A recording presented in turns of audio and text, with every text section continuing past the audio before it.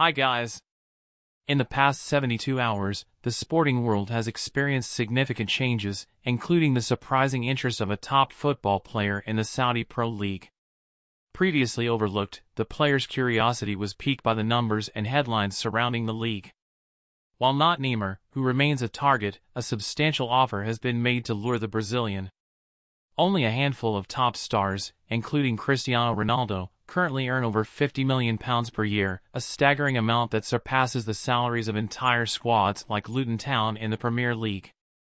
This development signifies a game-changing moment triggered by Ronaldo's initial move and the rise of the LIV Golf project, highlighting the transformation of the sporting landscape. Saudi Arabia aims to dominate the world's primary cultural pursuit, driven by social programs and a desire for recognition as oil resources decline. Golf serves as a fitting example of this strategy, with the sport divided to accommodate Saudi Arabia's involvement. The country has followed a playbook that includes sponsorship deals, funding initiatives like the FIFA Club World Cup, purchasing Newcastle United, and now revamping the domestic league in preparation for hosting the World Cup in 2030.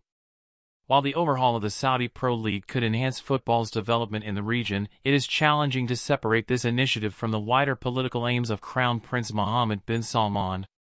The ambitious plans for the league have attracted attention from football industry figures, who believe that it could eventually rival League One and Serie A in terms of high-profile prime stars. However, the sudden eruption of offers and negotiations in the last few days has created chaos, with numerous intermediaries claiming to represent the same clients or clubs. Amidst the confusion, Lionel Messi has agreed to a deal in principle with MLS franchise Inter Miami, leading the Saudi Pro League to pursue Neymar as their next major target. This potential new world in football aligns with the global popularity of the sport and the contrasting hosting of the next two World Cups by the United States and Saudi Arabia.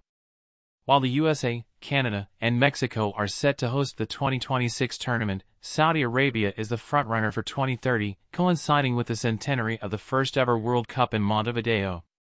Despite concerns over human rights, Saudi Arabia's financial power and strategic partnerships make their bid formidable.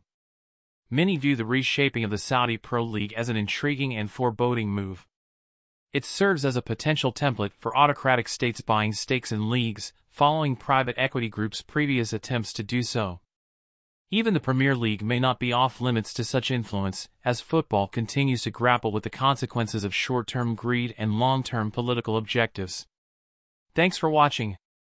Subscribe to my channel for more updates. Bye.